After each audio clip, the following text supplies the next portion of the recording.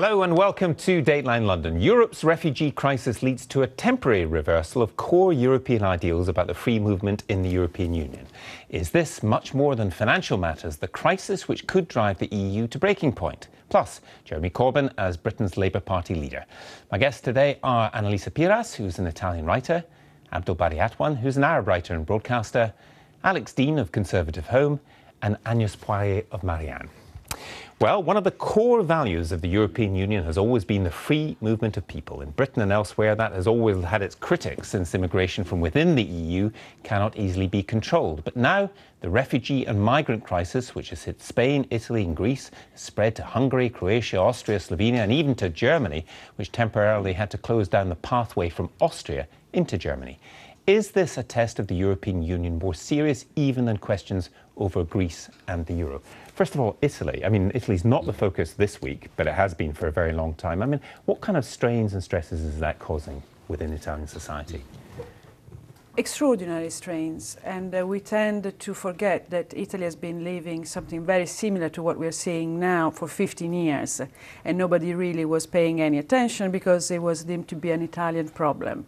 Especially from the north of Europe, there was this kind of almost indifference because there was the Dublin rule that say that refugees should be processed where they landed. So on Italy, it has had a very, very extraordinary strain, especially on the south and on the resources, which was why Italians were somehow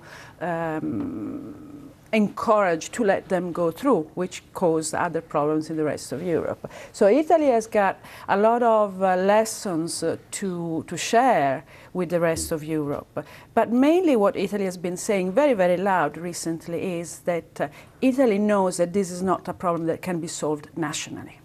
And it has been proven over and over again. And instead what we're seeing is that countries still think that they can go with a national interest, narrow-minded solution, which is not going to solve the problem. So I think that Italy, at this moment in time, is able to play a very important role in trying to move on in comparison with the kind of let's close the borders attitude, because Italy has tried to do that. It doesn't work. Unless we work all together, we're not going to sort this out. It's very interesting, isn't it? Because this weekend we've had the Croatian Prime Minister is blaming Greece for letting them through. Greece is saying the EU's let us all down. Then there's Hungary, Croatia, Slovenia. There's a lot of finger pointing. There is no, so far, European solution to this. No, but we've gone, I mean, there's an evolution and a good one since June. You remember in June there was this idea thrown at all the European leaders of quotas, and François Hollande was the first one to say no. Thank you very much. Now, he said, well, actually, let's do mandatory quotas. He was 2 days ago with Matteo Renzi, the Italian Prime Minister, at Modane, where actually we've had problems not only in the last summer, but actually for 2 years. And although the border there, the Franco-Italian border, is not closed, French police every day is actually bringing back people to Italy, where they first landed and registered. And now it's very poignant to see the migrants and the refugees, because I think we should talk about the refugees, but also the economic migrants, go through the Balkans.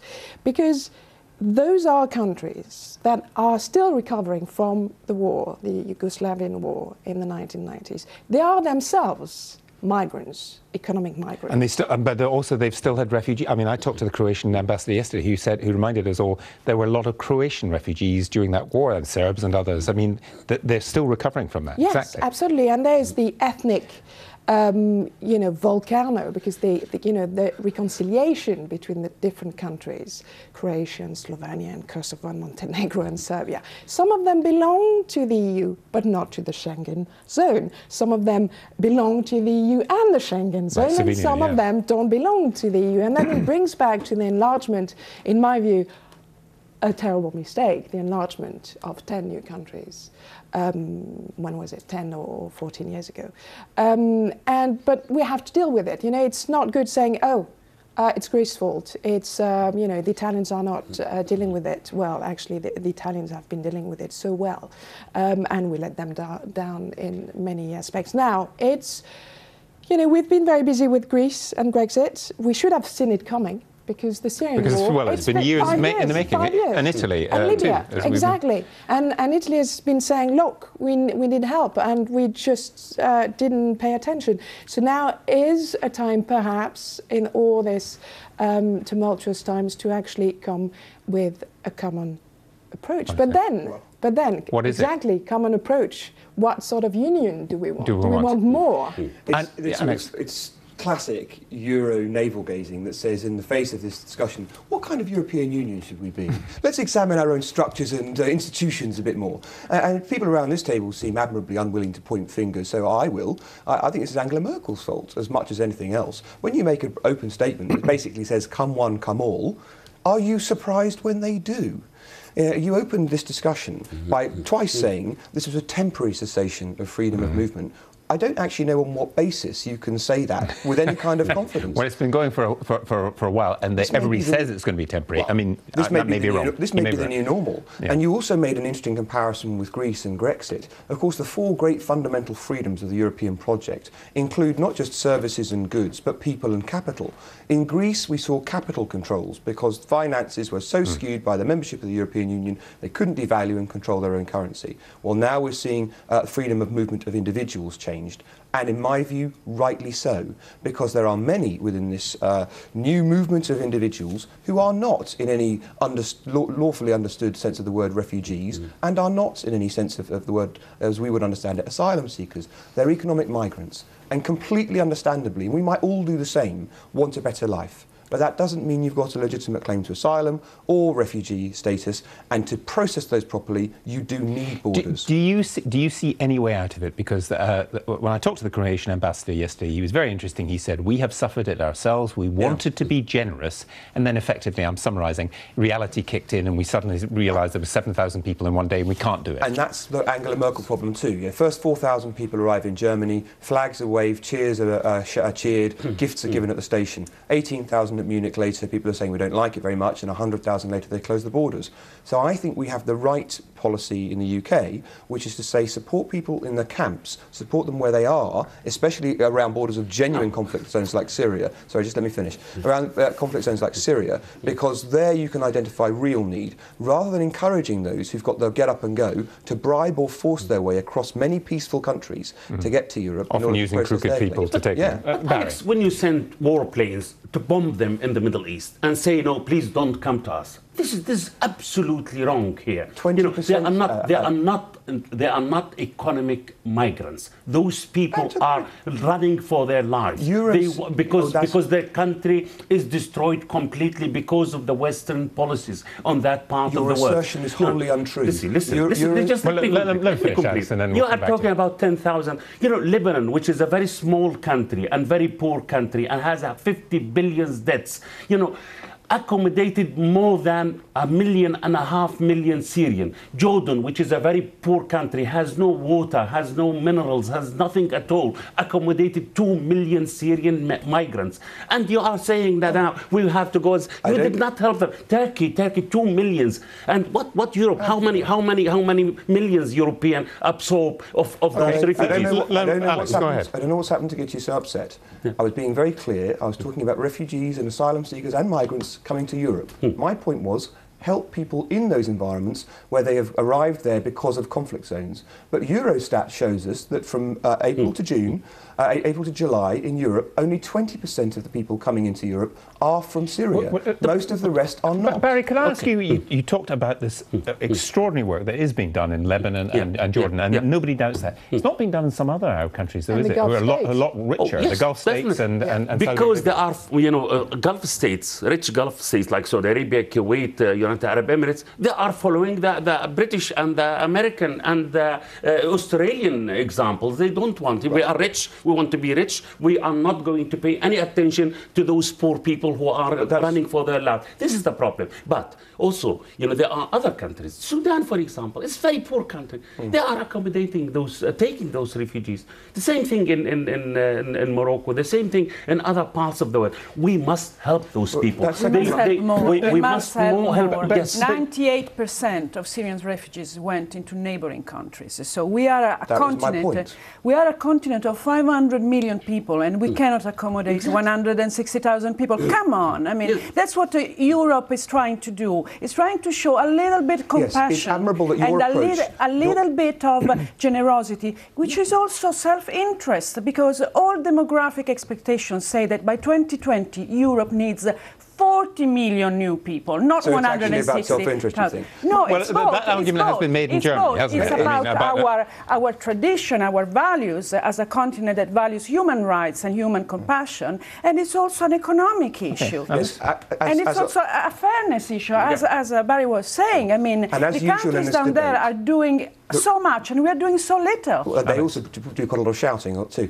The rhetoric that you're delivering now is precisely what encourages people to bribe people smugglers and get on leaky boats with their children and leads to many deaths. It's also typical of the fact that you see this debate really as about your own virtue rather than about what happens to the individuals concerned. It's actually about you and demonstrating your own virtue rather than what's in the best interest of the individuals concerned. But Alex, you're focusing on what you see as pull factors. He's talking about push factors, and there are undoubtedly push factors, are there not? Sure. Across North Africa, mess that is Libya. Whoever is culpable, we can get to, but there is a mess in Libya, there's a mess in Syria, and these people are coming. And that's why the British policy of helping people where they are, where their claims are far more likely to be valid and genuine than those who've come across many peaceful countries to get here. But Alex, you say, don't come to us.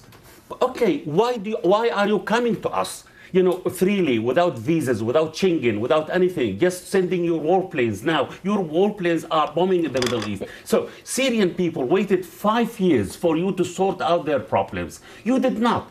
Libyan waiting for 5 years for you to, for plan B of the NATO in order to fix the country which you broke. You did not. So the problem is, and now you say, no, please don't come to us. No, they must come, and we must help them.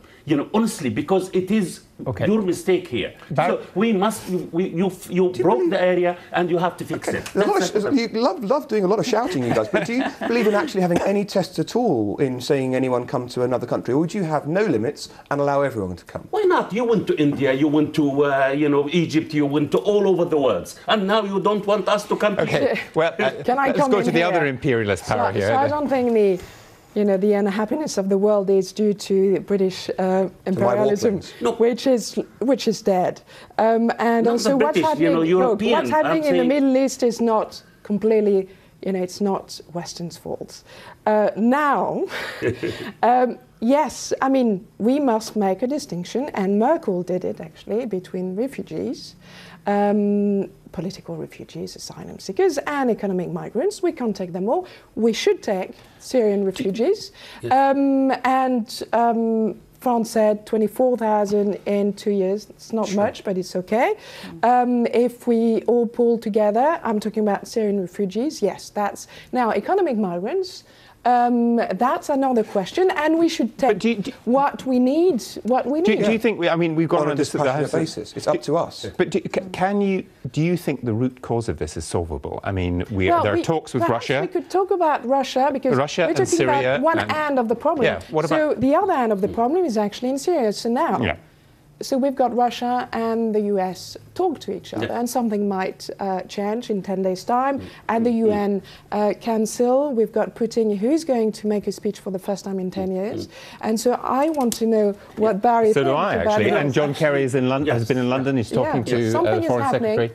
The problem is, European and American, from the day one, they understood the Middle East very wrongly.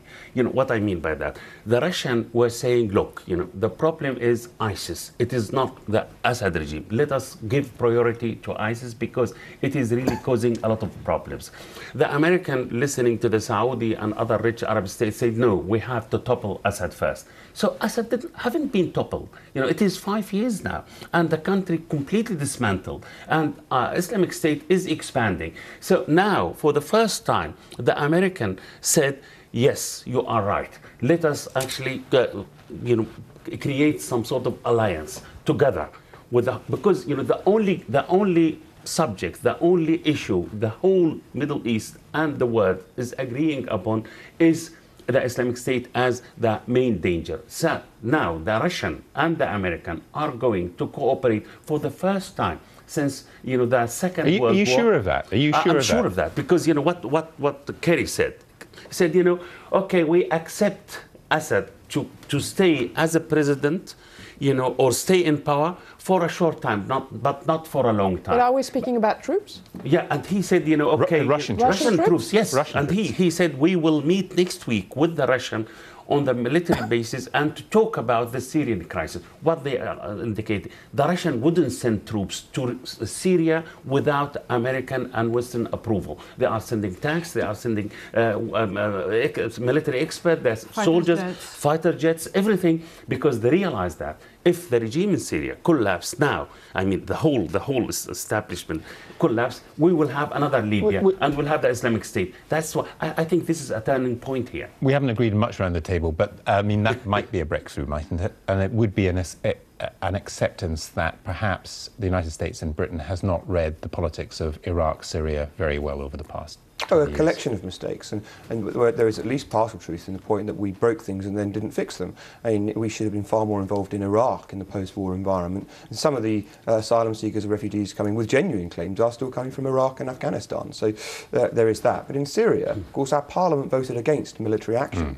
Of course, we then needed to decide whether we were for or against Assad, as well as being certainly against IS. And have we decided this? I mean, it seems baffling, isn't it? Yeah. So it's a four-way civil war, you could say. We will presumably have to go back to Parliament for having set this precedent that Parliament must vote in order to commit ourselves to military action. Parliament will have to vote again. And I simply don't know which way our Parliament would come down on that question. Well, again. because part of it is real suspicion across Britain and the United States about these, quote, foreign adventures, that they just go wrong and we're not getting it right. That's part of it, isn't it?